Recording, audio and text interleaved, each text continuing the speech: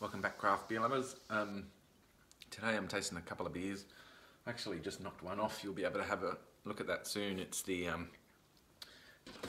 out of the Christmas pack from 4 Pines this year. And the two specialty beers are the Citrus IPA, which is a really tasty little IPA with a hint of grapefruit and lime. And this one here, which is the Lemon Melon Whit. This one is particularly good. It reads as being a refreshing twist on a traditional spiced Belgian wheat beer with a late infusion of watermelon and lemon zest. Mate, all I can say, very, very tasty. The watermelon really comes through. The lemon you can get as well. Think watermelon warhog, from Feral, the watermelon beer that they do, and beautiful bouquet, really fresh, crisp, fruity, and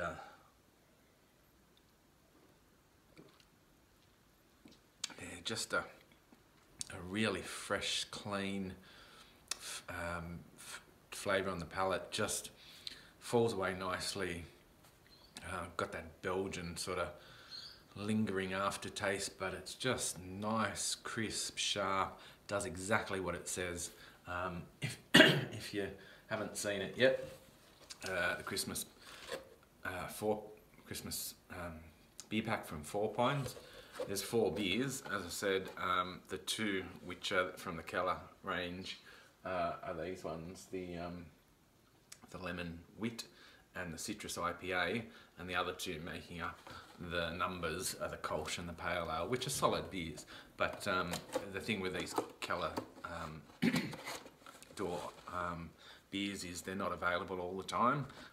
So if you're thinking about buying a 4-pack or shouting yourself a special one, I think they're about $30 in the bottle-os. They'll be out now, but I can definitely recommend the Citrus IPA, which is good, but this Lemon Melon Whit is a sensational beer, and I think the only way you can get it is in the 4-pack. So get out there, get amongst it, because life's too short.